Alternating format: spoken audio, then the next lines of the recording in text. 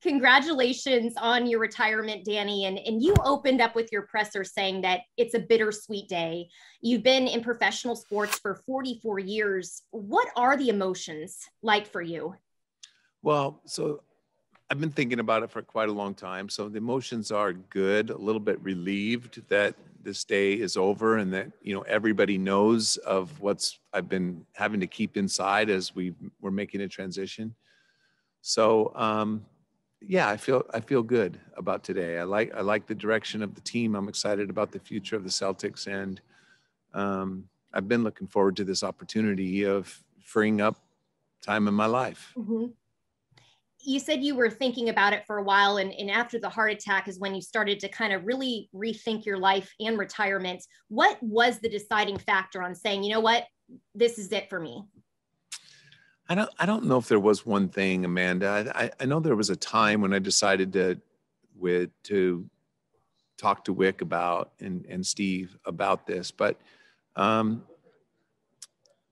it was affected me when Casey Jones passed away this year, and Paul Westfall, my two former coaches, Tommy Heinsohn. I just think that, that had some effect on me. I'm not saying that was just the only thing, but I just know life is short. And so I've been thinking about it for a while, and I was just sure after resting on it for a period of time that this is what I needed to do. And um, I didn't need to worry about the Boston Celtics. Like, they're in great hands. And once I really felt that and believed that, then it was just a lot easier to make my move. We all know how the media has responded to the news, but Danny, how have the players responded to the news, and what have your conversations been like with them? So I haven't talked with all of them yet. It's a long night last night. Some even stayed in Brooklyn last night, but players are going to be fine. I mean, I just, this is part of the business, and I have good relationships with them, and I'll continue to have good relationships with them, and be a resource for them as they move forward. And but that's a part of the job. We talk about relationships, but haven't specifically talked about player relationships as much. But I love the players of today. I love how hard they work. I love how humble they are. I love how they just, this team, like in particular this year, they really stuck together in spite of so much adversity that they faced and not living up to expectations.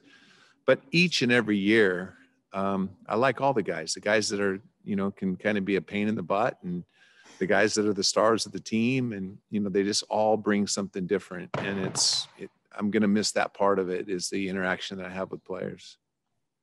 Well, as Brad Stevens now steps into your role, how did those conversations go for you two? And why do you think that he is the best fit, Danny? Amanda, Brad is he's just real. He just works, and he's smart, and he understands the game of basketball. He's a great person. So his leadership skill is different than mine. I go around, making fun of people and joking and teasing, and we all love that, though. And but Brad's style is it's just a different style, but I'm just a big fan of his. And again, I feel like, just like I didn't do the work that has all been done in Boston, we've had a good team. And I think that our team is now 17 years working with Mike Zarin, and 11 or 12 years with Austin. And these guys know me, they know how I think, they know what I think about everything. And they'll be a huge help for Brad, and Brad will be a help for them too. They'll see a different perspective from Brad than they do from me. And I'm excited about that growth, and I'm excited to watch the Celtics continue to blossom. Now, do you think you're going to be able to fully step away, or do you think you might be somewhat involved even in the new coaching hire? So I don't know. They have asked me to be, but I think I'll have pretty good feel for how much they need me and how much I can help and offer. It won't be my hire for sure. It'll be theirs. It'll be Wick and Brad together with Pags and Austin and players on the team, I'm sure, might have a say in it. I just think that I'll know how much I can help and how much when it's time to let them go. Well, you've done so much for the city of Boston and just the relationships that you've built. What do you want to be remembered for, Danny?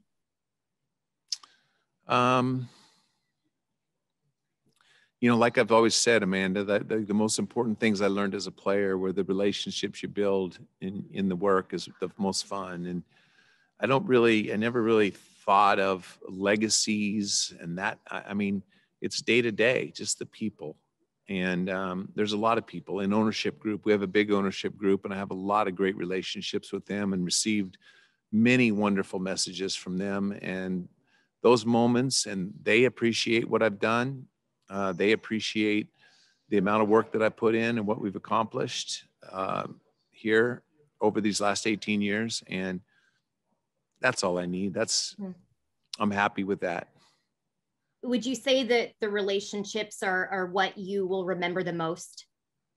Yeah, no doubt about it. I mean, I'll remember the tough times. I'll remember the great times. I'll remember the relationships. I'll remember a lot of the basketball too. I mean, the basketball is fun.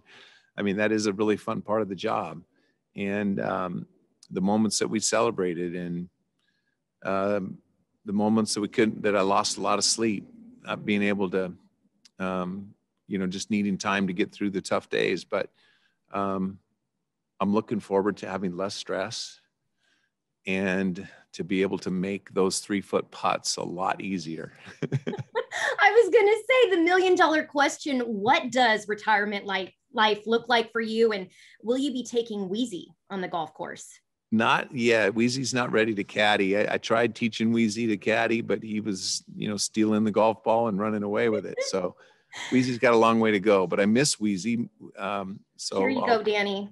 I have this on my refrigerator, a photo of Wheezy. Yes, he really is our therapy animal. I love this dog too. So I'm really excited that you're going to get to spend not only more time with your family, but Wheezy as well. Well, with the quarantine on, it's been tough, but like I thought that some of our players could use Wheezy in their ball handling drills because he's a pest and he makes ball handling very difficult. But unfortunately, without being able to be tested on a daily basis, we haven't been able to get Wheezy in the facility lately. So, but yeah, no, I look forward to seeing Wheezy and all of my grandchildren a lot more. Yeah.